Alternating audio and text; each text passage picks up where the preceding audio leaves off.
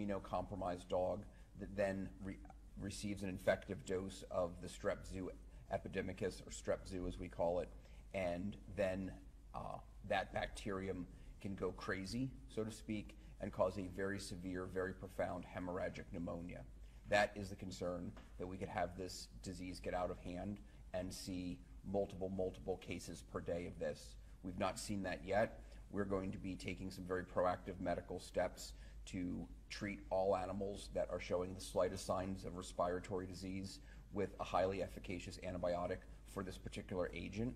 One of the other dangers of this agent is it's usually resistant to the most commonly used antibiotic for canine upper respiratory disease in shelters or in the veterinary environment. So it's really important that we catch these early and we treat them proactively. The most important thing, I think, for the public to know is to be on guard if a pet is adopted from a shelter or co-housed environment, be it one of our shelters or be it any shelter. Those animals, until they've lived in the home for a few weeks and have normalized and have their immune system rebound and respond and renormalize, they could be at risk for this disease process, and their veterinarian would want to think and consider that in making treatment recommendations. We don't know where this is going to go. It's going to be probably 10 days before we are on the other side of this. So if with all these proactive measures we are normal in 10 days, then we're going to pat ourselves on the back and know that we averted a crisis. There's the potential to have to shut down and quarantine the shelter. And if we get to that level, obviously Jose would be communicating that to the public, because we'd have to consolidate and focus all operations on the West shelter. We have not shut down adoptions of yet, because we only had one case, and because we feel it's immensely important that we do everything we can to address the shelter population as a whole. And the number one thing we can do for that is to move animals through our system rapidly and to place them in homes. So from the individual animal's perspective, if we can determine and find an adopter for that animal, then that helps that individual animal get removed from that environment of stress and potential exposure to any number of pathogens, including the strep zoo. The secondary impact is anything we can do to lower our shelter numbers decreases the stress on all the other dogs that are present within that shelter, also thereby making those remaining animals less susceptible to this pathogen process. Any animals that are currently showing respiratory signs in our shelter always receive treatment, and those medications are dispensed with those animals when they're adopted, with the recommendation that if anything of concern arises or the respiratory condition fails to resolve with the adopter, that they seek care at their family veterinarian. Do we have any questions? Should we avoid dog parks? Is that too much? And then also what are some of the symptoms that we should be looking for? Okay, so the question about avoiding dog parks, for family pets, I would not recommend avoiding dog parks for the strep zoo issue, because again, this is something that we see in association with dogs that are already compromised or colonized by another respiratory pathogen and are experiencing the stress of living in community housing. You almost can't get this disease if you're a normal, healthy home pet dog. You have to be stressed or compromised by something else. So this in and of itself wouldn't be a reason to avoid dog parks.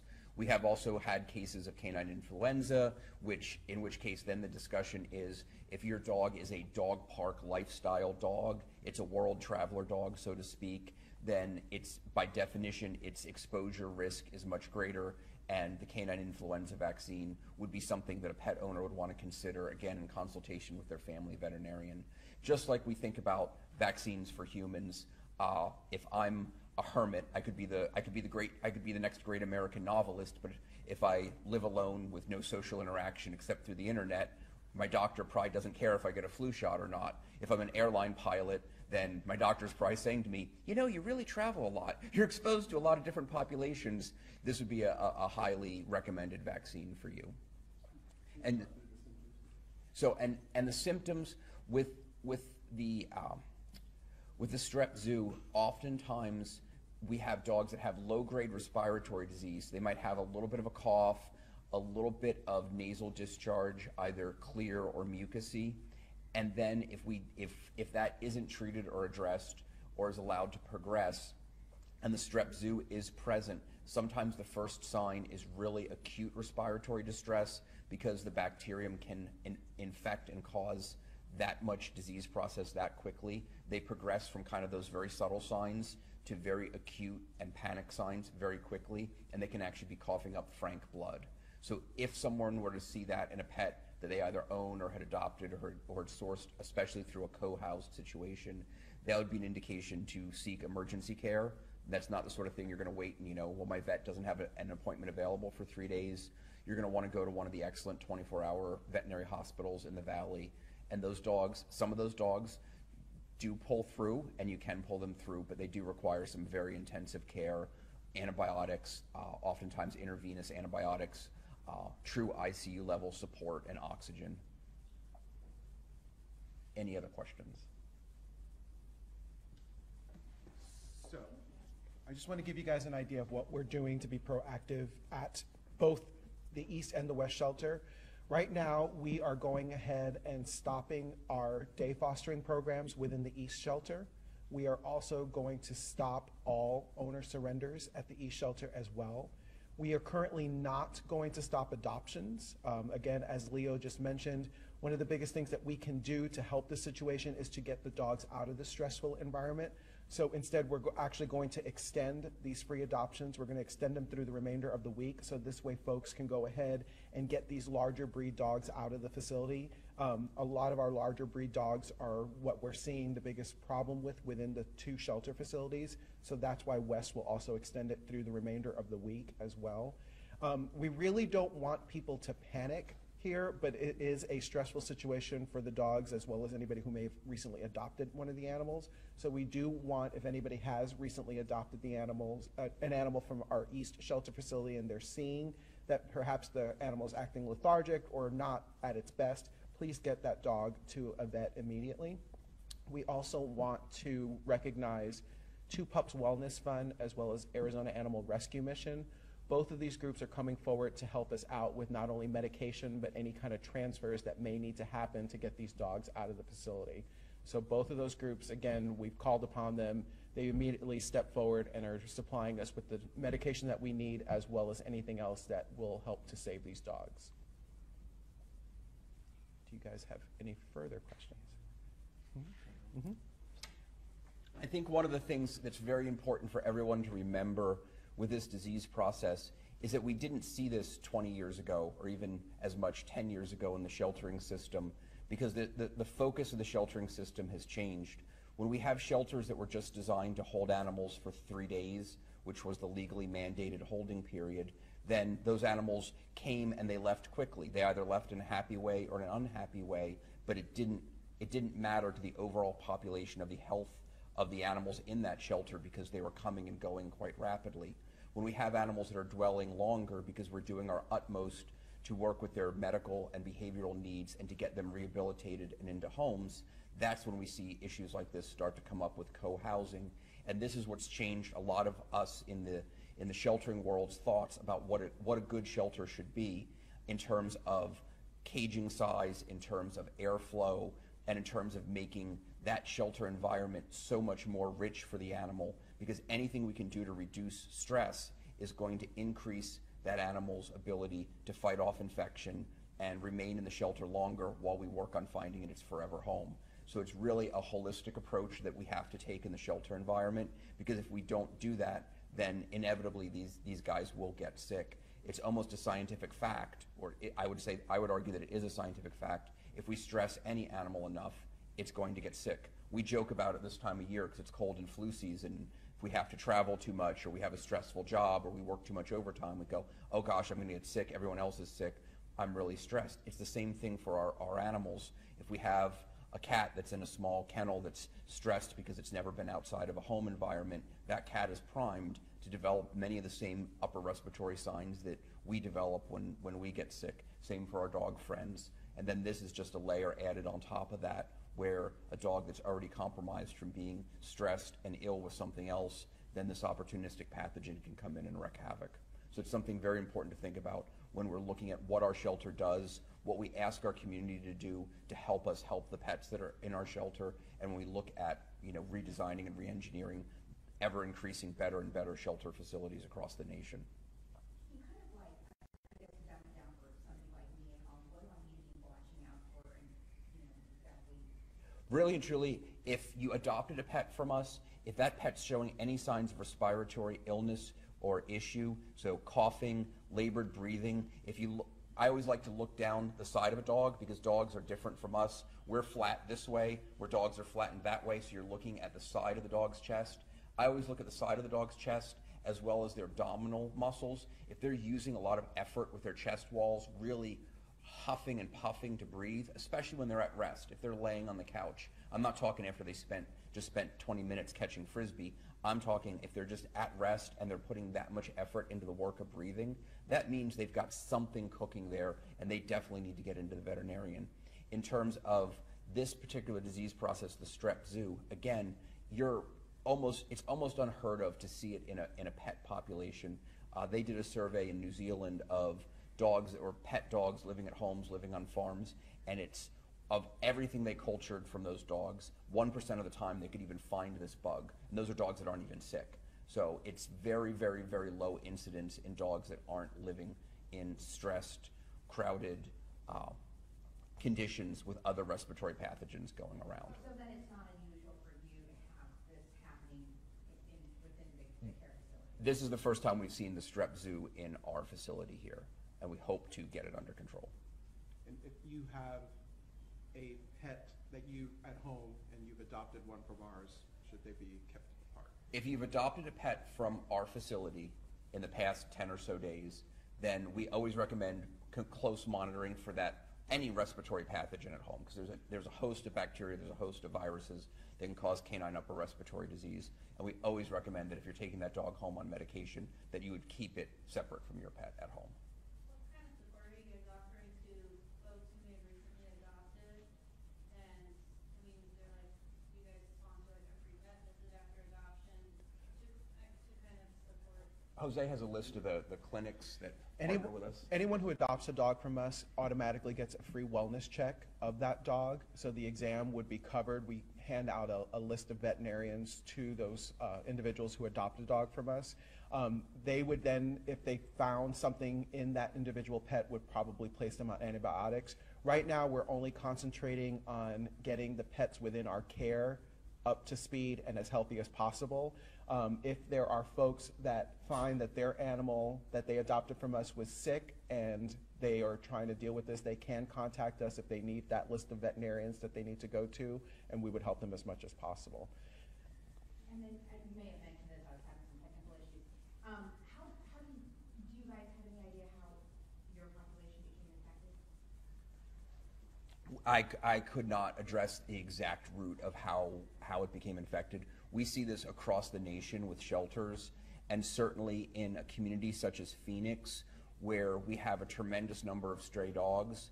We have a tremendous amount of urban living, and we also have a lot of very rural living with all sorts of livestock.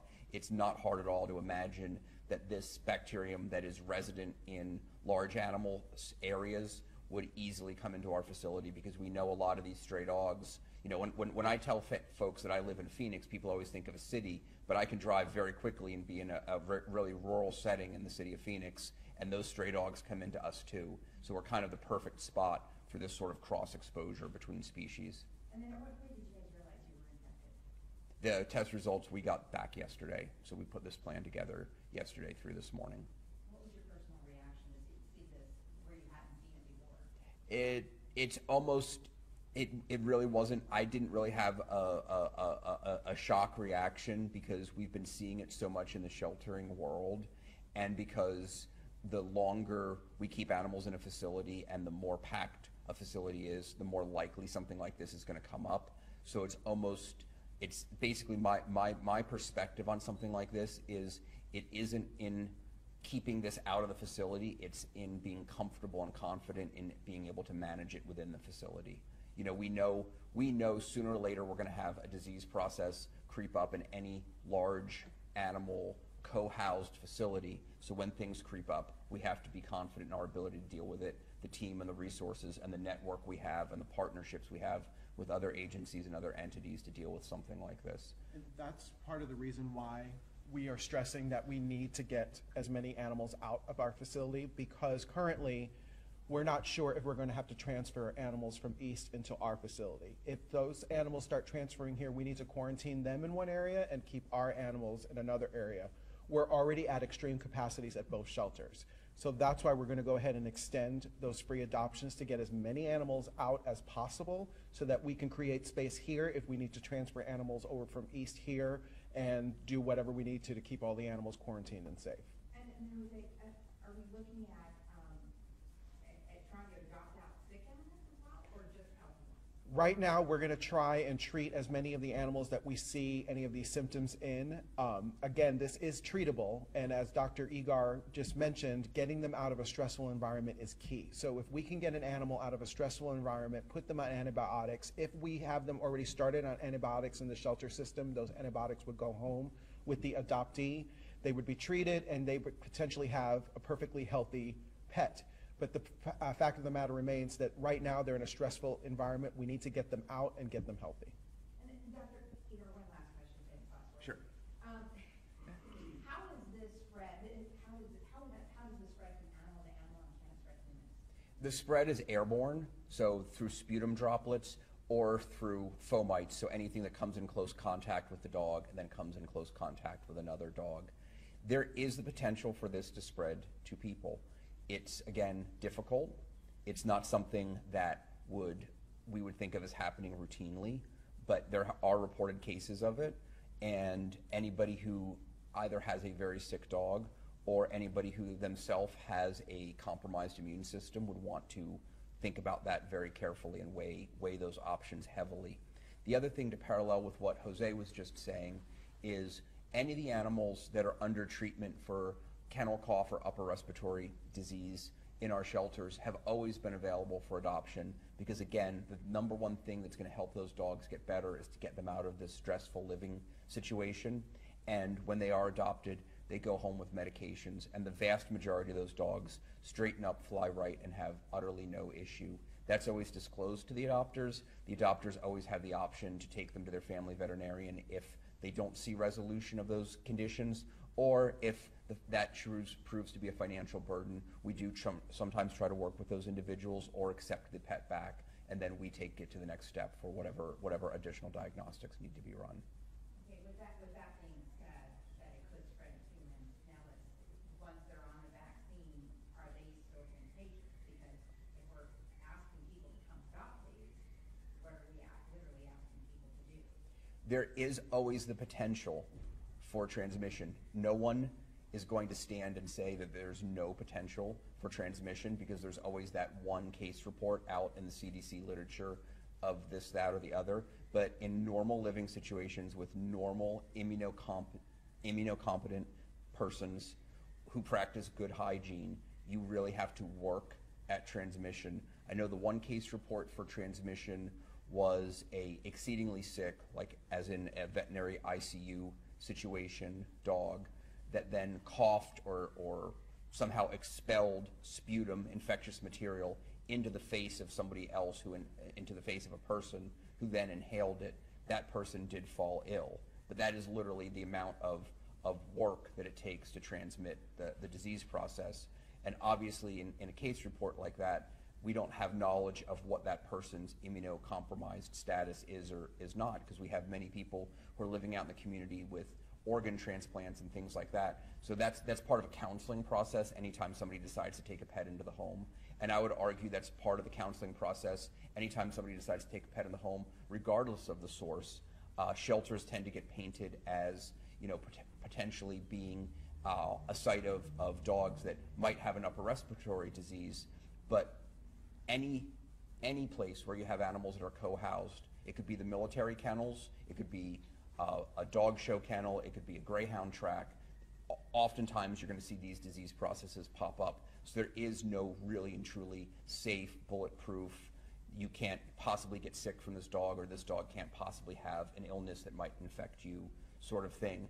The true message needs to be good common sense, and if you yourself are suffering from an illness that makes you concerned, probably maybe even working with a veterinarian or a rescue group or a shelter to talk about the things that you should be worried about, and then finding a pet that fits within those paradigms. I've been a part of sheltering organizations where if somebody had particular concerns like that, they might adopt a dog that was in our fostering program, so it never came through the shelter or had been out of the shelter for a very long period of time and was available for adoption, but was not living here in a co-housed situation. And then we could pay particular attention to any other details for that individual. But it's really because of the healthcare privacy laws and because of people's sensitivities to it, people need to kind of know that for themselves and work with their own medical professionals to get some good recommendations and then come to the table, and we're always happy to help in any way possible. I would say to keep it as simple as possible. It would be the equivalent as if, let's say you were a family member and had a child that got strep throat. You would probably keep that child a little bit more isolated. You would probably, if you came in contact with that child, you would wash your hands. You would make sure that you're taking all the precautions necessary not to catch strep throat. So if people think of it in the sense, if one member of your family is sick and you're trying to stay away and you're keeping up with your hygiene, that would be the same thing that you would do if you came in contact with an animal that potentially could have this. And then as a note, just so we can keep things brief, you refer to the nickname of this as Strep zoo. Is that ZOO? Yes. Yes. The official name, and I can actually get it for you if anyone wanted, but it's Streptococcus zoo epidermidis. No, our answers It's- know absolutely why. I'm trying to Yeah. say that. Strep Yeah. zoo is really the best way. Yeah. Yeah, I just needed to know how to spell strep, the Yeah. nickname. Yep. And if you Google strep zoo, it does come It pops up. Yeah. And hopefully last question, how long does it take symptoms to show up in animals, dogs? Usually if they're infected, you'll see it between 3 and 5 days. So the fact that we're already a few days past when this dog had its unfortunate illness and we have not seen a massive outbreak makes me cautiously, knock on wood, optimistic.